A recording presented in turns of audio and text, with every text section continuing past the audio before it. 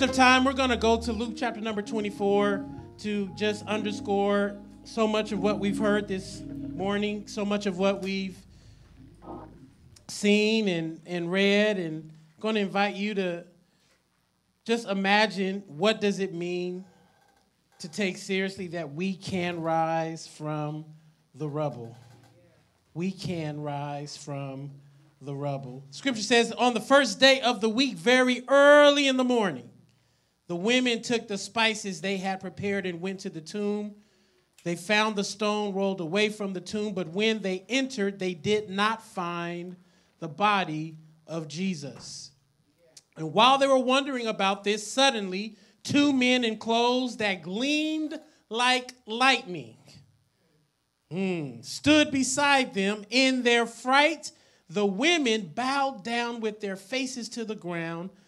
But the men standing there in the clothes, the angels, if you will, asked, "Why do you look for the living among the dead? He is not here. He has risen. Remember how he told you while he was with you in Galilee, the Son of Man must be delivered over to the hands of sinners, be crucified, and on the third day be raised again." Then they, the women, remembered his words. And when they came back from the tomb, they told all these things to the 11. These the fellas who stayed behind. Verse number 10, it was Mary Magdalene, Joanna, Mary the mother of James, and the others with them who told this to the apostles. But they did not believe the women, because their words seemed to them like nonsense. Peter, however, got up, ran to the tomb, bending over. He saw the strips of linen lying by themselves, and he went away wondering to himself what had happened. This is the word of God for us, the people of God. Let us say thanks be to God. Man, we're going to again talk from rising from the rubble. Let's bow our heads and just ask the Lord to bless our time of preaching. God, we want to say thank you for the word of God that has been read for us, the people of God. We ask you, God, to hide this word in our hearts so we will not sin against you.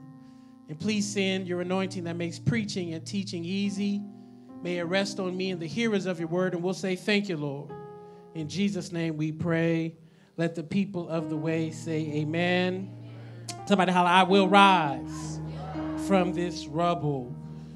Now, Easter, as we know, or as we may not know, is the culmination of 40 days of the liturgical calendar that is called Lent. It is a time set aside in the global church to remind ourselves, to celebrate, to continue to live into the reality that we serve a resurrected Savior.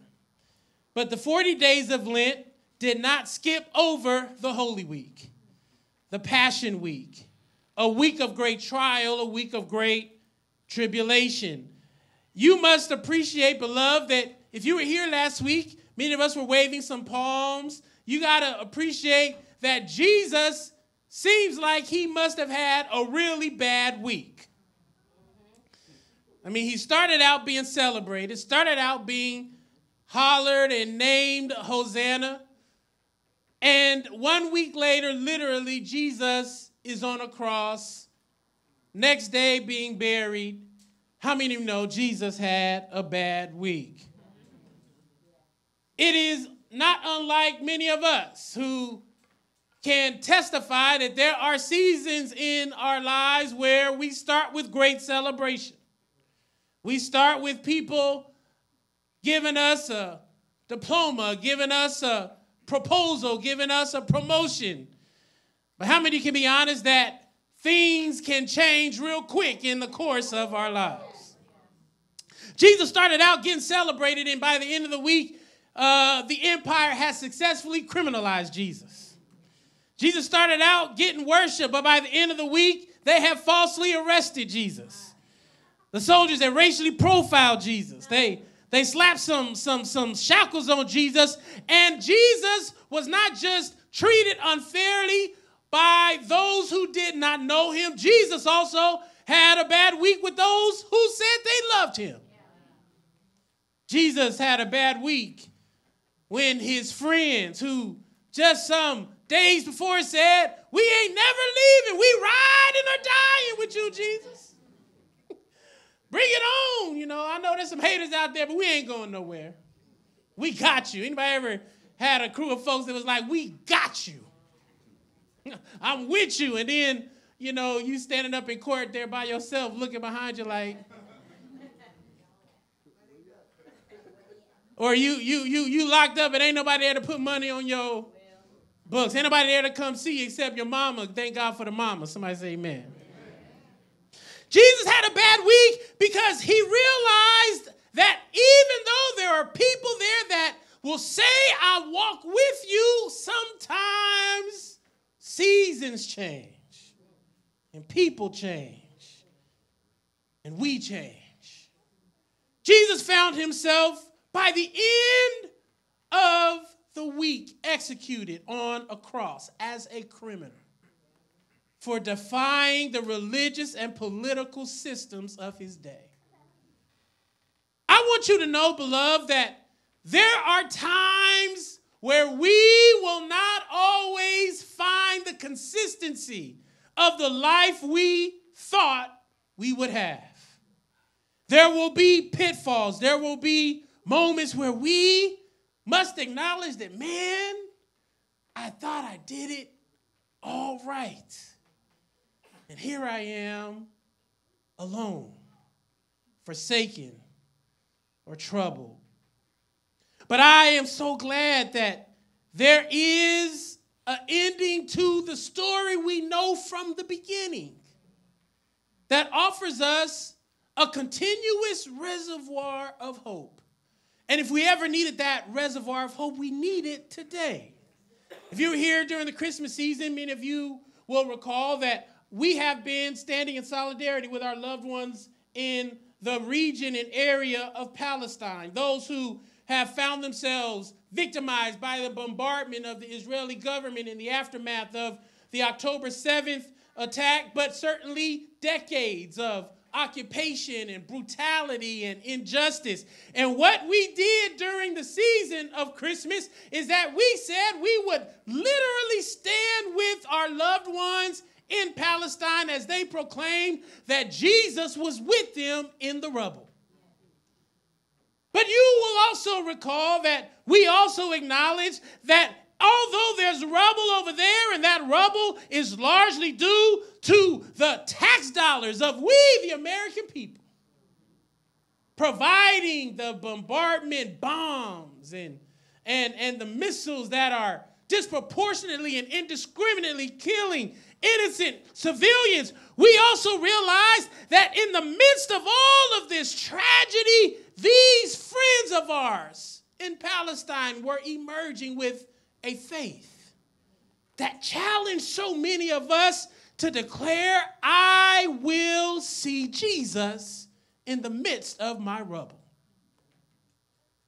Here we are now in Easter, Resurrection Sunday, and I can't help but think about the boundless and bottomless faith of the most vulnerable among us who seem to always be able to find God in their most desperate moments.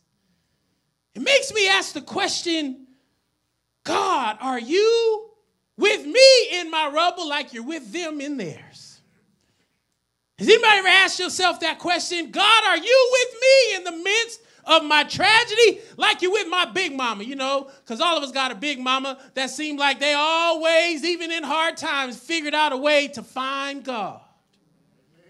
They always knew a prayer to pray. They always knew a sway to do. Oh, baby.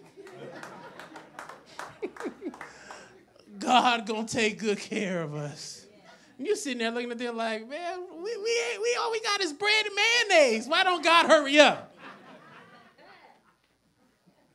But it is indeed the case, beloved, that just like there are challenges and tragedies abroad, there are also tragedies and challenges in our own lives.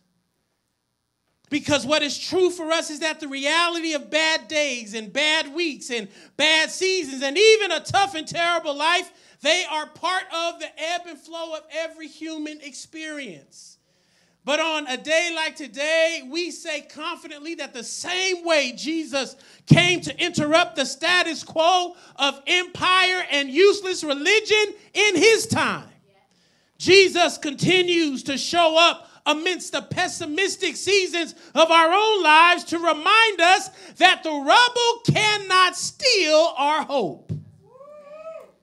As a matter of fact, I want you to know, beloved, that there is a group of the faithful that are emerging and rising out of the rubbles of our lives to declare that death does not have the final say. And just like we did today, centering the voices of some of our own community members at the way, allowing their stories to bring life to the power of resurrection amidst the rubble of loss and disappointment and life transitions, I want to point now to this text, to the story of resurrection. And rather than just focusing alone on Jesus, I want to focus on a few of the characters real quick, because I think there's something about these characters this year that really drove home to me the possibility of resurrection. Because one thing you and I must acknowledge is that Jesus' ministry and Jesus' death did not just bring an immediate end to Roman Empire, occupation, and subjugation of the native populations of that land. Jesus showing up and Jesus dying and even Jesus resurrecting did not cause the Roman Empire to just go away that same day. How many know that the power that Jesus rose with did not end all of the struggle that actually produced Jesus' death? It forces me to sit with this truth that sometimes the miracles and activity of God won't always bring immediate end to our struggles.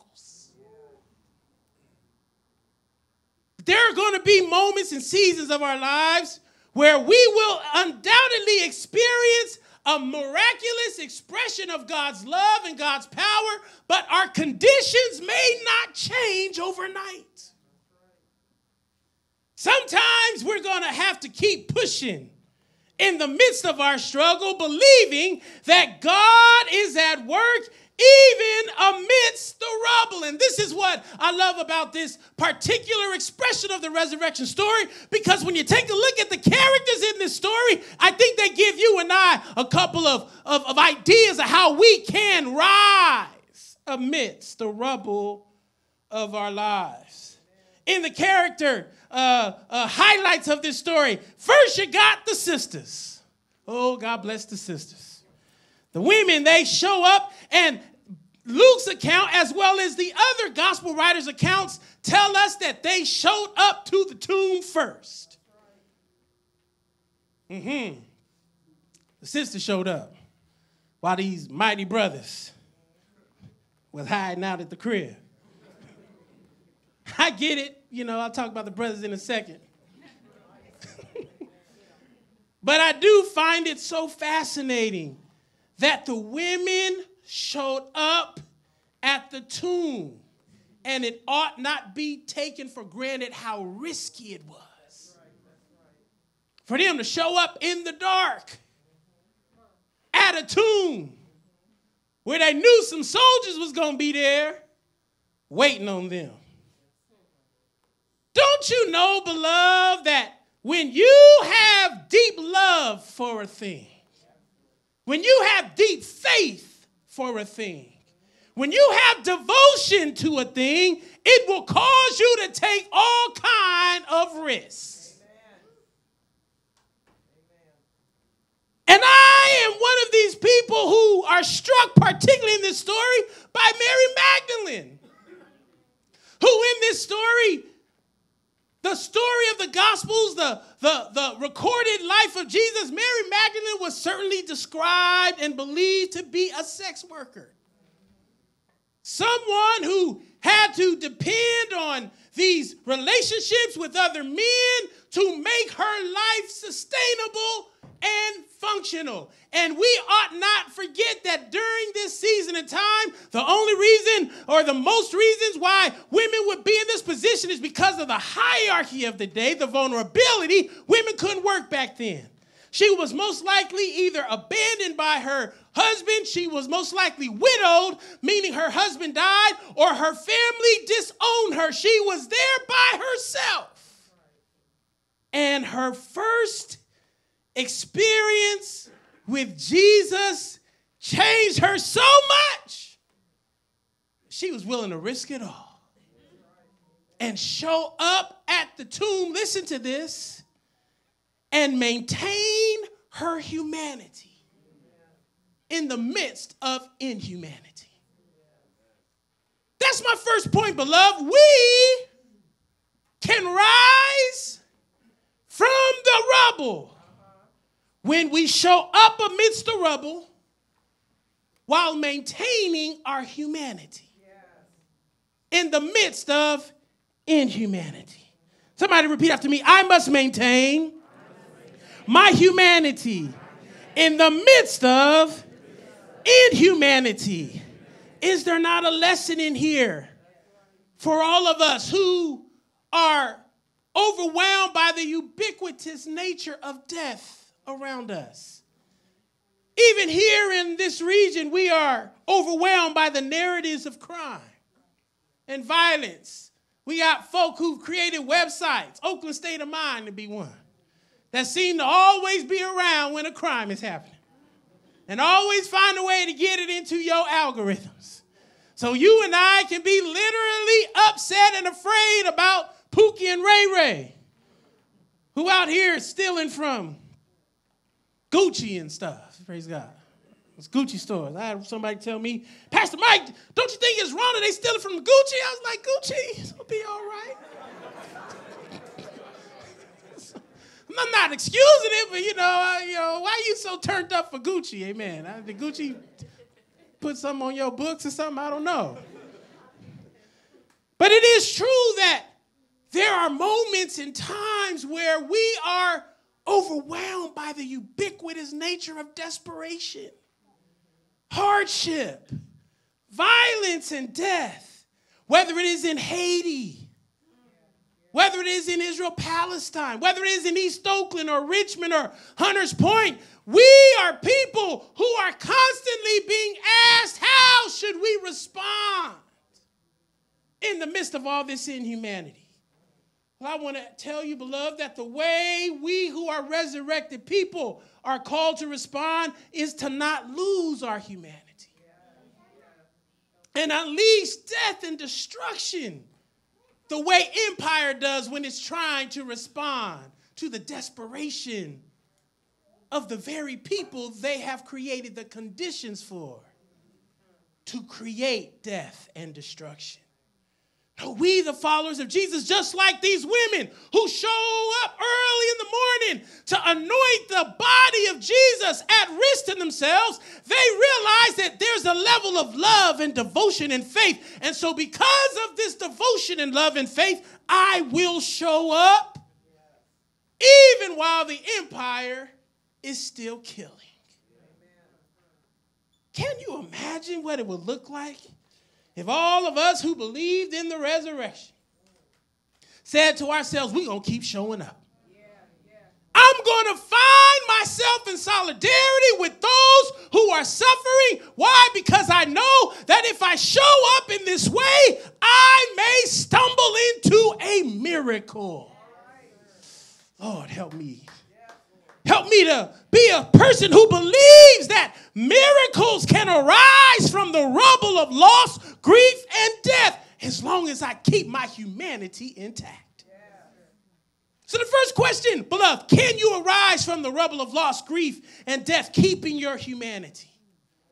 Can we resist the urge to maintain the status quo while we arise with a renewed sense of spiritual power that maintains our humanity in the face of inhumanity? I believe there's something spiritually empowering that is before us today if we can decide, I will not become that which I am most afraid of.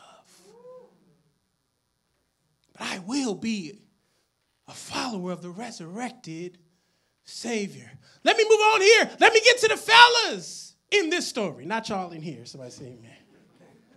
But the guys in this story, they're such an interesting group of characters because you got the disciples who first the scripture says they did not believe the women because it just seemed too ridiculous. And I'm not too hard on the fellas because if someone came in here today and told me they saw Kobe alive, as much as I would want to believe it, I'd be like, man, somebody gave you some bad drugs last night, or maybe some good drugs. I don't know, praise God. How many know for big parts of my teens and 20s, folks were convinced that Tupac was walking around. Maybe some of you still convinced. And Tupac is, it's interesting how we're hard on the people in this story, but we certainly will believe our own conspiracy theories. I'm not talking about that today. Come back next week and I'll get in your business. Somebody say amen. But the guys in this story, they arrived late to the tomb. But there was also another set of guys in this story, not just the disciples, but also the soldiers. Those who worked for the empire. And their assignment was to maintain the status quo. In this story, you got fellas who are late to the tomb, Jesus followers, and then you got soldiers who are assigned by empire to just maintain the status quo. Now, what distinguishes between these two groups of fellas, I think, are what I pray distinguish between us. The soldiers, kind of like some of us who are caught in the lie of respectability, think that we can't ask too many questions. I'm just here to get my check. I'm not here to get too involved. I don't know why this guy got killed. I don't know why but he must have did it. He must be guilty. So I'm just here to make sure that whatever the empire tells me to do, even if it may not resonate with my values, I'm just gonna do it. But the men who showed up, although they showed up late, they still showed up and they found their lives transformed. Why? Because sometimes all it takes is a spark to get the fire and the flame of resurrection going. And beloved, these brothers showed up. Peter and John, the scripture says, ran to the tomb. And they end up there and they start to remember what Jesus said, what happened to them. It reminds me, beloved, that even in our most difficult moments, there are seeds and memories of God's promises that are within the hearts and the spirit of us all. And sometimes it just takes a spark. A glimpse of God's fulfilling power to resurrect our hopes and dreams, even amidst the rubble. I'm so glad that transformation happens even amidst the rubble. There may be brokenness in your rubble, but there is transformation that can happen along the way. And even when you leave. Don't just think that God can only work in our lives absent of the trial. It is my experience that God works even in the midst of the trial. That God begins to bring back to your memory all kinds of ways that God was faithful. I can imagine Peter showing up to the tomb and he sees the empty tomb and he begins to remember, man, Jesus told me this was going to happen. I can imagine Peter starting to feel a little bit ashamed in the days and weeks before, saying to himself, I saw Jesus raise Lazarus from the dead. How is it that I forgot when Jesus healed the man who was born blind? How is it that I forgot that Jesus was able to take a few fishes and some bread and feed 5,000? Surely Jesus has the power to do things I've never seen before, but now this takes the cake. Jesus is able to take death and absorb it and turn it into a situation where new life has begun. And I want to ask you, beloved, what have you forgotten about Jesus in the midst of your rubble? What have you forgotten about the potential power of God to transform us in the midst of our rubble? Could it be that God is trying to give you a glimpse of what God can do if you can just hold on and keep showing up to the place that you thought that you had no doubt that it was finished? I love Peter because Peter, he gets turned up now. You know, Peter, he was the fighting disciple. He was the cussing disciple. He was the one that liked to cut people's ears off. Peter would cut you if you did something, you know, that was out of pocket. Peter would knock you upside the head. Peter was a thug. He was Jesus' hitter. Somebody say amen. And Peter kind of lost his resolve, but eventually Peter got his little boldness back. And on the day of Pentecost, Peter stood up in a crowd of 3,000. And this is what Peter said. He said, I truly understand that God shows no partiality. But in every nation, anyone who fears God and does what is right and is acceptable to God, you know the message that God sent Jesus to preach peace and be Lord of all. So now God has raised him on the third day and allowed him to appear. And all the prophets testify about this Savior, that everyone who believes in him will receive forgiveness of sins through his name. That experience with Jesus at the tomb turned Peter into a preacher, turned him into a proclaimer, turned Peter from a hitter into a proclaimer. I want you to know, beloved, that some of us got to ask ourselves, God, what are you trying to turn me into? What kind of new person are you raising up from the rubble of this life? I don't have to stay the same, but I can become brand new. Because this is the power of resurrection. Oh, last thing, 3 more minutes, then I'm going to let you go. We can't talk about Easter without talking about Jesus. Talked about the women. Talked about the brothers. Now let's talk about Jesus. The one who had a bad week. The one who took the brunt of it all. Jesus was described as the Savior of the world in every account of the Christian witness post his resurrection. But I want you to think about how Jesus was described as he went to the cross. He was described by some as a teacher, described by some as a rabbi. But we must not forget that Jesus was also convicted as a criminal. We serve a justice-impacted, formerly incarcerated, death row, executed Savior. I know we got these nice depictions of Jesus with the blonde hair and the blue eyes and the bad perm, and he just smelled real good. Jesus walked in the room and Jesus was a roughneck. Jesus was from the tough part of town. He was a criminal. He survived. Listen to this state terror. He was abandoned and betrayed by those closest to him. He was killed. He was buried. And yet he rose above all of it. With enough love to save the world. We are followers of this Jesus. Not the imperialist Jesus of the United States of America. Not the racist Jesus of the slave master.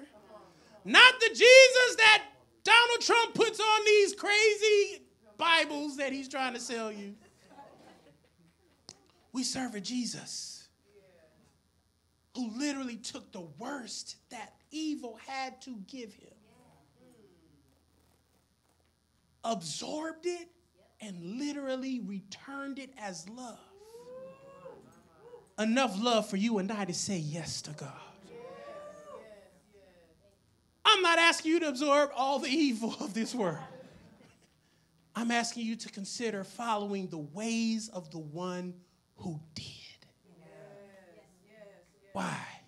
Because the same Spirit that raised Jesus from the dead is available to us to raise us from our dead places. We can arise from the rubble because Jesus has already shown us how. Resurrection Sunday is not about Easter bunnies, although I ain't telling you to steal it from your kids. Let them have all the candy they want. Because we ain't about that either, you know. We dechurchify. It's okay. Some of these practices, they okay. They ain't going to make or break your salvation. As long as you are consciously aware of what Jesus we are following. Because there's a lot of fake Jesus running around out here. And the Easter bunny's the least of your concerns. Hello, somebody. There is a God that wants to use us as instruments of change, healing, and transformation. And it's within our grasp today. Will we say yes to this resurrection? Come on, stand with me, everyone. Let's take a few moments. You don't mind grabbing the hand or touching the shoulder of someone next to you.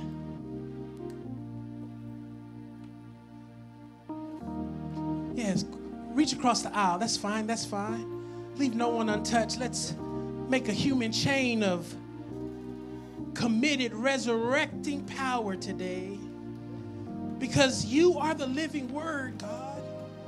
You came to show us the way, the truth, and the life. And so today I pray for my beloved who I'm touching today. I pray, God, that you will give to them peace, power, strength. I pray, God, that you will remind them that today the rubble need not determine their destination. But God, they can arise from the rubble. They can arise with a transformed heart, with their humanity intact. They can arise from the rubble with the same Spirit that raised you from the dead.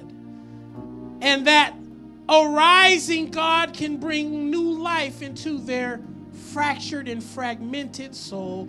And so I pray for them. I squeeze gently their hand just as an expression, God, of your concrete presence in their life today. Send your Spirit. May it run from the crown of their head to the sole of their feet.